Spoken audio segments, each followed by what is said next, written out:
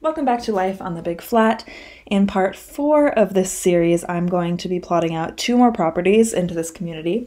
So previously I have plotted out my great-grandfather's property, my great-great-grandfather's property, my great-grandmother's property, the school where all my grandmother and all her siblings attended, and 2 properties of family friends who show up in photos and memories. And in this episode, I am going to add to this map by plotting out the properties of 2 of my grandmother's aunts. In this series, I'll be mapping out the homesteading community where my grandmother lived in a desolate area of northern Montana. I'll be going through all the photos, all the family stories, all the memories, and putting them here on this map to get a better idea of what life was like on the Big Flat.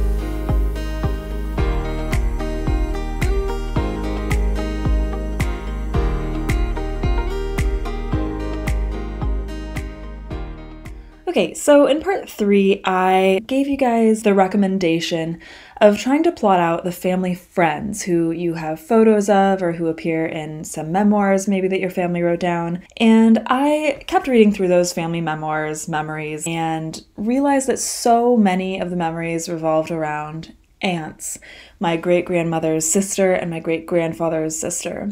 And my grandmother always remembers going to visit her aunts, playing with her cousins, and I was just curious as to where these properties were. Specifically because in one of the memories, my grandmother's sister wrote that she remembers always walking to Aunt Ida or Aunt Lottie's property, and she specifically says over 2 miles. So as I showed you in one of the previous parts of this video series, you can actually use Google My Maps to see how far away properties are. So I want to see if I'm mapping these correctly, especially because I have the specific length of about 2 miles that they would walk. So that adds an interesting little touch to this video to see if I'm mapping everything out right. And I'm excited just to keep building this big flat community here near Hoagland. So let's dive into it. So the first aunt that we're going to be mapping out is my grandmother's father's sister. Her name was Ida Bergren, and she married a man named Knutson. And I know the property would be under Knut's name, so luckily there was only one Knutson in the big flat here. Knutson. Lots of Knutsons, but only one Knut. So let's just click on his details here. He was also a homesteader, which is no surprise. Most people, if not all people in this community, were homesteaders. And let's just see where his property was. Okay, so that is fairly close to where my grandmother grew up on her father's property, which I think was right here. This would be a pretty easy one to map. It looks like it just borders the road that the Hoagland Airport is on today. Goes up just past this lake here, all the way up to Skyview Road, or West End Loop Road. So I believe that it is just half this property here. You see there's a square here, and it's just the lower half of this square. And to make sure that I'm on the right track, let's go over to the satellite. And you will see that there is this property here. Always check the satellite images because typically these property lines haven't changed much and you can still see sort of where the farms are delineated between one another. So it looks like this was where Aunt Ida and her husband Knut lived on this property here. So let's just add in their property really quick. Oops. Down, over, up, and over. Okay, so now we have that. This was Aunt Ida, and this doesn't look like 2 miles to me. If this was where my grandmother grew up and that's Aunt Ida's property, that does not look like 2 miles. And to test that, we can just go up here to this little ruler marker, pick a place. As I've explained in previous videos, I'm not exactly sure where the house was on this property. I'm not sure if this was the house or if I mapped that incorrectly. Let's just say here, and you can do as the bird flies. So actually that does look like about a mile to this property, but it's not 2 miles. And the memory specifically says they walked over 2 miles to their aunt's houses. So maybe it wasn't Aunt Ida's house, it could have been Aunt Lottie's house. So Aunt Lottie was my grandmother's mother's sister, and Lottie Gardner, and she actually married my grandmother's father's brother. So there's a bunch of double cousins in the family. Luckily for us, there's only one John Bergren in Blaine County, Montana. Pretty sure that's who I'm looking for. So let's see where his properties were. Also a homesteader, not surprising. Let's zoom in a little bit. And this is an area of Blaine County that I'm not familiar with. Looks like we're up sort of in the mountains a little bit. Let's try to find Hoagland. Okay, so Hoagland is down here. Here's the property of Ida Bergren Knutson that we just plotted. This was where my grandmother and my great-grandfather lived. So it looks like Aunt Lottie lived up here. And that looks to me like more of what we're thinking when we say over 2 miles. So let's try to map that. So I'm going to try to do it the old-fashioned way of how I typically do these. So let's try to find Alkali Lake Road and Poland Road, the intersection there. So I'm going to go back to the normal map, and we're looking for the intersection of Alkali Road and Poland Road. Okay, here's Alkali Road and, oh sorry, not Poland Road, Polak. I like how the spelling changes when you cross over. Okay, but not Poland, Polak Road. Okay, well that's interesting because here it definitely says Poland Road, so I wonder when that changed. I think that we are in the right area though. Let's see. The road should come up a little bit and then curve up. Let's see if that is accurate. Yep, so we are in the right corner. Let's just zoom out a little bit. So it looks like specifically Aunt Lottie and John lived up Alkali Road. The top of their property sort of started right after this little indent here. So I'm going to go back over to our map. And here's the indent. So the property probably started about right here. Well, there is a line here.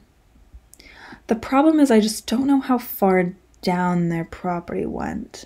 And see, this is also pretty interesting because it looks like this land wasn't really homesteaded much, which is surprising because I think it was their main property. This was a property that they lived on and farmed on. So I'm surprised that today it doesn't look like it's really survived except down here. So we know that their property started here. Probably see this faint line here? That's probably where it started, and I just don't know how far right it went, how far east it went. If we zoom out a little bit. So it looks like it went just as far right to almost intersect with this river here. Let's see if we can find that on our other map. I assume this is the river here. I think this brown spot is maybe the river. So maybe it came up all the way to where this property was. I'm gonna assume that was the case. So maybe we can just map that out. Let's just draw a line. I'm gonna start here where this faint line is and just go all the way east into where like this property line ends, because that seems like it might be accurate. Just go there or so. So this is actually my first time using the terrain map on Google My Maps, but this is actually very helpful because if you'll notice, the map that BLM Glow gives you is largely a terrain map. I mean, it shows the elevation, heights of everything, and that's something that the satellite map and the base map in Google Maps don't show you. But there is also a terrain map that I've clicked in, and this is pretty helpful. So if we go back to the BLM Glow, let's see if I've done this correctly. The property goes just past where this elevation change is, but not quite to the river. And there I have it, just past the elevation, but not quite to the river. And it goes as far south as just above where this little inlet comes, but not quite there. So let's see if I can find that here. Here's the little inlet. So I'm going to assume maybe like right here, maybe like right here. Let's put a line there. You know what, actually, let's just draw a shape. So I'm gonna start it maybe like right here. Up, over, down, and over. Now, let's see if that lines up with anything on the satellite map. So I'm pretty close. I assume that maybe the property ended where this property starts. See this line here? So I can just move these up so they align with that. Move this over a little bit. And there we have a property. I'm going to delete this line here that I made. And I'm going to name this. Okay, so as I mentioned earlier, one of the memories that my grandmother's sister has is walking over 2 miles, specifically that's what the quote says, over 2 miles, to their aunt's house. And she remembers her mom pushing the baby buggy all the way there. It's just a really cute memory. This seems like pretty far away though. I mean, that seems like well over 2 miles. Let's just see. We're gonna do this ruler here. I'm just gonna pick a point on the property and go all the way up. Okay, so that's 5 miles. So that makes me wonder if this is not actually the property that I am looking for, and that concerns me. I came back to BLM Glow to make sure that there were no other Bergren properties that I'm missing, and these were all the Bergrens that lived in Blaine County. So this is my great-grandfather, this is my great-grandmother. You'll see that she had her own homestead property, and then she came into ownership of it after she was married because she started homesteading when she was still single. So that's her property there, which I've previously mapped. And the only other Bergren is John Bergren, Lottie's husband, and this is the property that we mapped. I do want to see if maybe Lottie had her own homestead, and maybe that's actually where the family decided to settle.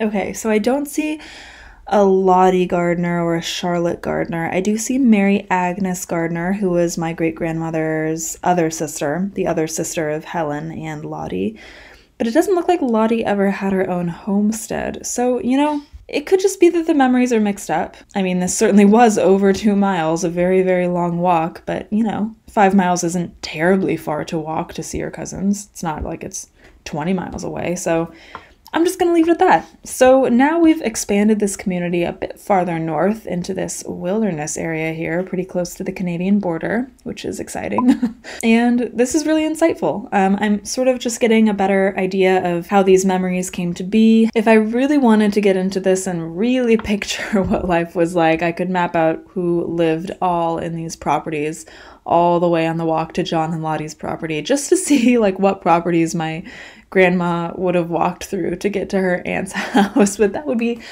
a bit over the top. You know, maybe you're watching this and your family is from Blaine County, and maybe your family lived on one of these properties, or maybe you still live on one of these properties. So if that's the case, know that back in 1925, a little girl named Eloise used to walk through your property up to her aunt's house. That's all I have for today. Thanks for tuning in to part 4 of Life on the Big Flat as I continue to map out this Montana homesteading community.